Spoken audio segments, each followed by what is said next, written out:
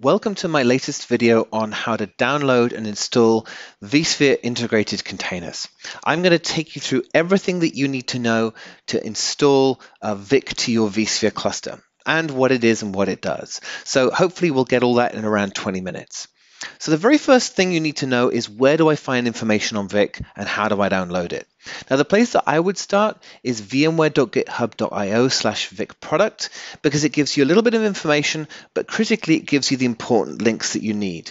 So if we click on download here, for example, and right click on the download link, it will take you to my VMware where you can basically download the OVA. Now I'll start that going now.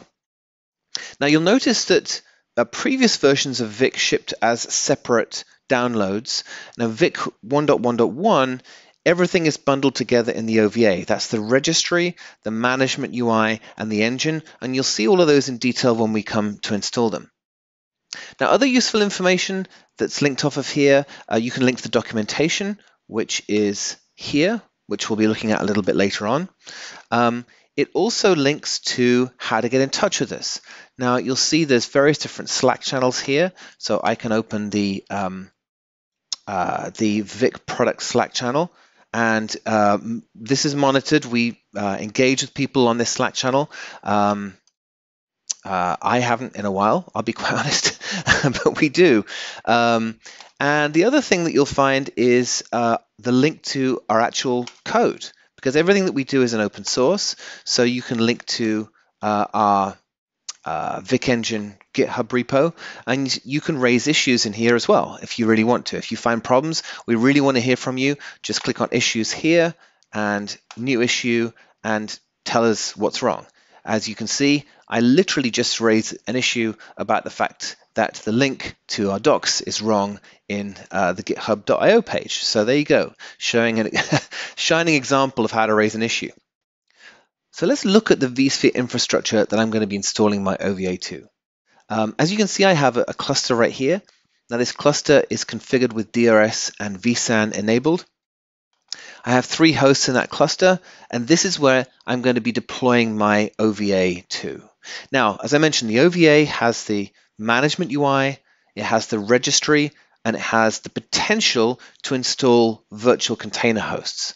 Now, we'll get on to more detail about virtual container hosts a little bit later, but suffice to say that a virtual container host is a Docker endpoint for a tenant, right? So as an admin, you install a virtual container host to give somebody the ability to provision Docker containers to this vSphere infrastructure. So I have a cluster of 3 hosts. I have a few local data stores, but I also have an iSCSI data store and a vSAN data store. In terms of networking, I have a distributed virtual switch with a few different port groups added, and this external network is the network that I get to the outside world on. So that's a quick summary of my infrastructure. So let's go ahead and install the OVA now that it's downloaded. So I need to select it. So let's select this one here. Okay, so I'm going to need to call it something. So I'm going to call it VIC 1.1.1 OVA. Next. Okay, so I want to tell it where to install. Okay, all right. So, yep, we're all good with that. Accept that. Okay, so what data store do I want to install this to? I'm going to install it to my vSAN data store. So the disks it's creating here are mostly going to be used by the image registry for storing your container images.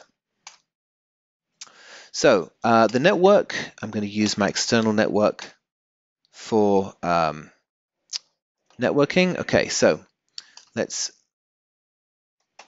I'm going to cut and paste my password just to keep things simple. So this is the root password for the appliance.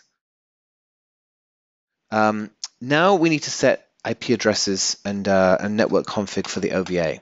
So that's my static IP address. Now I'm going to set it up with static IP addresses because that's probably what most of you are going to do. So I'm going to do that too. So 254.0, but you can use DHCP just by leaving all of this blank if that's what you want to do. Okay, so the gateway, I need to cut and paste from here. Domain name server IP addresses is going to be, okay. Now, an important point about the DNS servers, they are space separated, not comma separated. I made that mistake once, and it was an unpleasant user experience because it caused some undefined behavior, which I then raised a bug about. But just bear in mind, space separated, not comma separated. Domain search path, eng.vmware.com. And the qualified domain name of this is bcorey-test11. Okay, so those are my network settings.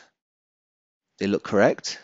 So now I'm going to go down and I'm going to set the password for the admin account on the registry and the password for the database. I'm using the same password for everything, as you can see. I'm going to hit the garbage collection button so that if when the registry boots up, it does a bit of cleanup. Now, that's pretty much all you need to set. You can provide certificates for the management portal and the file server that gives you the Vic Engine installer. We don't really need to do any of those things. In fact, you can do the same thing for the registry as well. I'm just going to go with the default certificates. I'm happy with all those settings, so let's go to next and then finish. So now it's going to install the OVA, and let's take a pause and fast forward to when the OVA is installed and powered on. Okay, so the OVA has now successfully installed and I've powered it on. And the next thing we need to know is how do I access the services that are running in this OVA? So let's click on the console. You can see it there. It's basically telling us that we have a management portal at port 8282. So that's the next place that we're going to go. So we click on here and type in that IP address. Okay. And good. So we now have a window where we have two capabilities. We have the management portal and we have the registry.